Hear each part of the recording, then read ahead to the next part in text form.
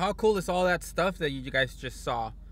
I did not know that the flash had 2 panels until I brought the camera underneath, and that's really cool, because now I can print like big designs and not worry about like flashing or not flashing some of the edges of the design. You know, it'll flash the whole thing at once. Today I was just gonna show you guys that and a little bit more of what's happening today. I have a 5-color design that I gotta work on. It's gonna be pretty cool. I have a 2-color, and then this right here, that's gonna be a nape that's going on some t-shirts that I printed yesterday. So let's go get Brian, and then from there we'll head to the shop. So we're here at the shop now, and we're enjoying a beautiful sunset that I'm shooting a time lapse of right there. And Brian's practicing his photography with this new toy, somewhat new toy.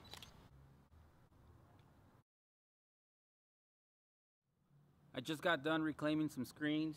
I did about 4 of them, maybe 5.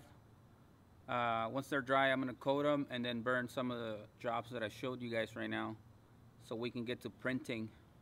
I have 3 jobs that are due by Friday, and hopefully we can knock out at least 2 of them today.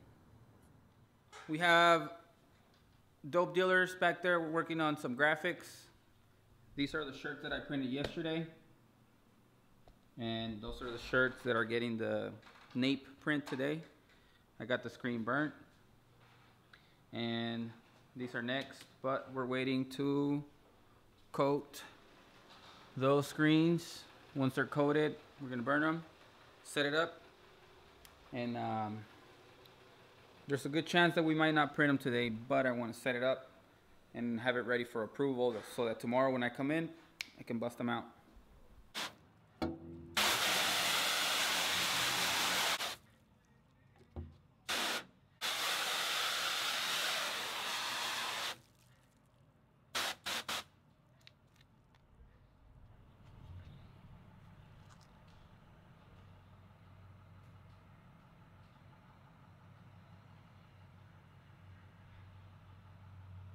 If you can remember from last time I coated some screens, I go 2 in 1. That means that I go twice on this side and once on this side. When you're coating, the scoop coater has 2 sides. One that's a little thicker and one that's a little bit thinner. Probably want to use the thinner side to not lay a lot of emulsion. When you run your scoop coater up the screen, you want to go slow and steady, so that you can let the emulsion flow through the screen and go work its way to the other side. So we're gonna go 2 on this side, 1 on the where the ink goes. I call it the inside, 1 on the inside.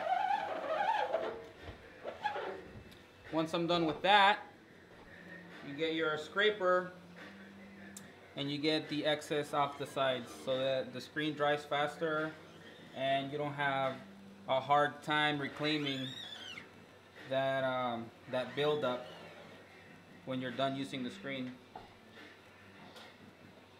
Okay, so that was a quick reminder on how to coat your screens 2 in 1. When you bring up the scoop coater, remember to go slow, not fast, and then to scrape the sides so that your screen dries faster and you don't have a hard time reclaiming that buildup. When you're done, make sure you clean your scoop coater, put the cover on it so you don't dent the edges. I've had the same one for 3 years now.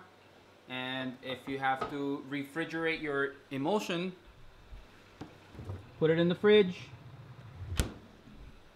And if you don't, you can leave it out, obviously.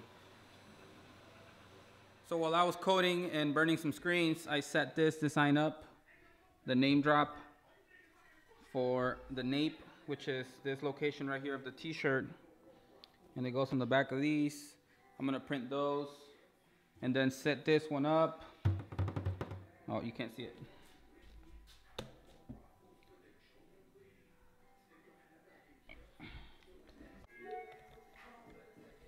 Then I'm gonna set up that design that's on the back of the screen that I showed you guys, And after that, I think we're gonna call it a day. So we maybe have like 20 more minutes here at the shop and we're out.